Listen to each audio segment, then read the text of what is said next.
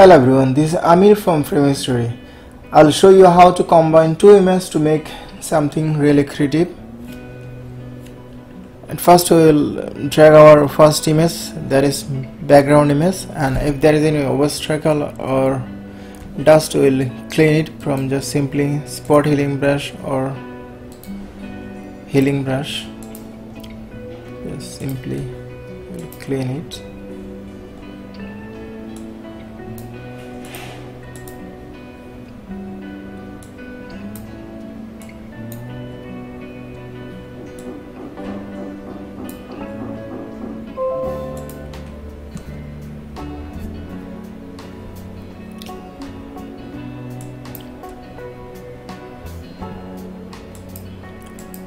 If we do clean it, it will looks good. It looks like okay. Then we'll drag our second image and we'll place it in right place. For move the photo, you can just simply Ctrl T to make it transparent or make it movable. We'll reduce the opacity to make the image in proper place.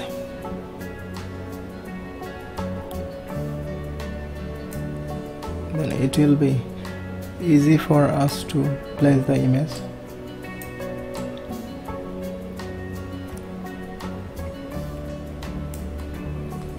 I think it's okay.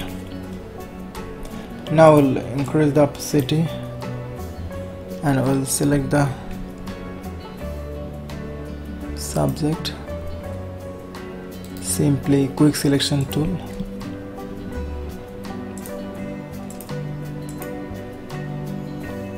I'm doing it fast.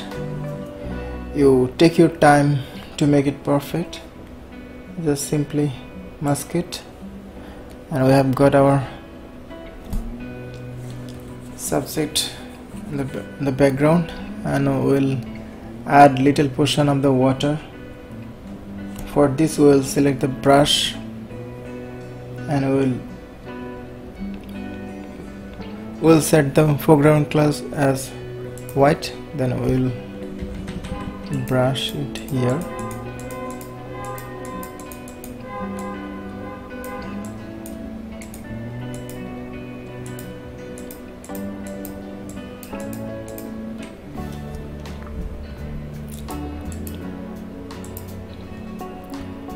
So far you have got our subject in a decent position. We can move our subject if required later on. Now we'll just copy this layer by simply Ctrl J, and we'll rename the file. We'll make it as a hard light and we'll reduce the opacity around 60 or 70, and we'll add little more here.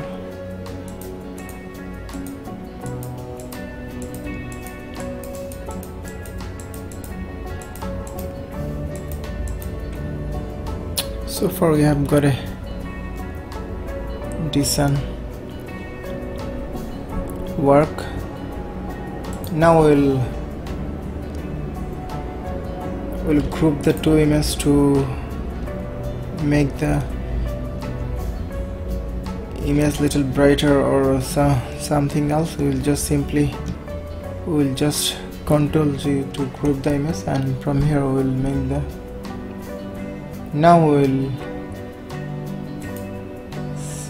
go to hue and saturation. To change the watercolor, we'll make it neutral. At first we will mark this layer, and from here we'll go to cyan, we'll make it around 0, and from here we'll make it around 0. Now it looks almost match with our background.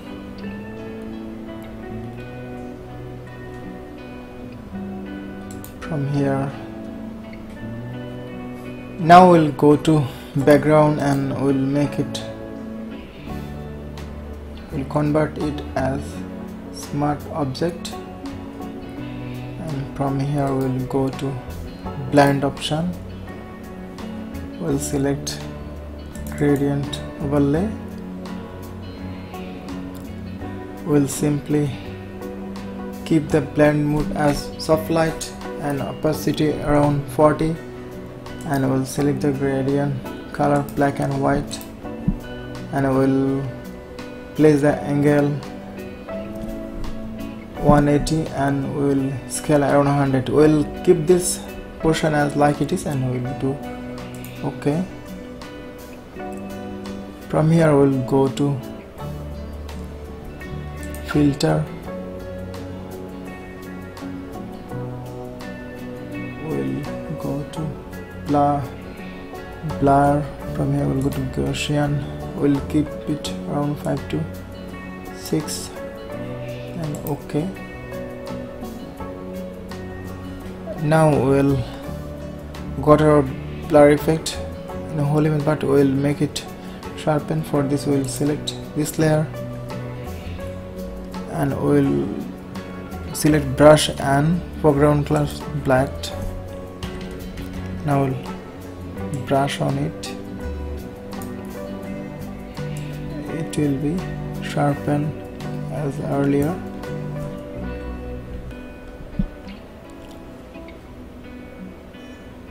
Now we'll create a black layer and we'll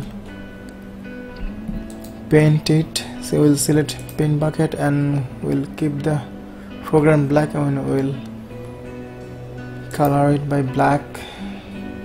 From here we'll go to filter, we'll go to render and I will select lens flare.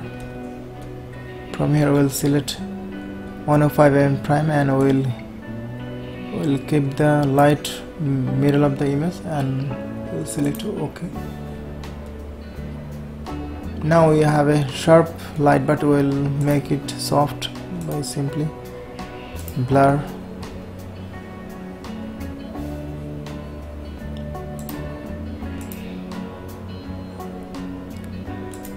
Gaussian blur, and I will keep it around 5 to 6. OK. Then I will again go to filter, blur, Gaussian blur. I will make it around 5 or 6. OK. It will be more soft. From here we will select the opacity, we'll select the effect, screen mode,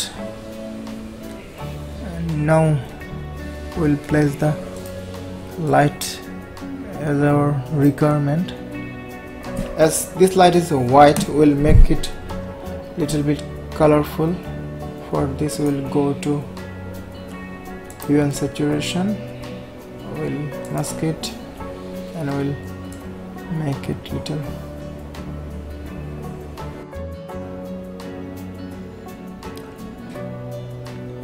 We can simply move the hue panel from this side to this side to get our desired color. This OK to me. Next we'll go to selective color. From here we'll select neutral color and we'll make few changes, like we'll make cyan around -7,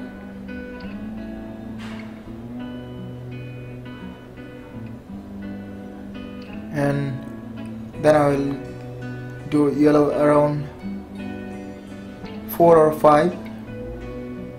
Next we'll go to black and we'll add little light here.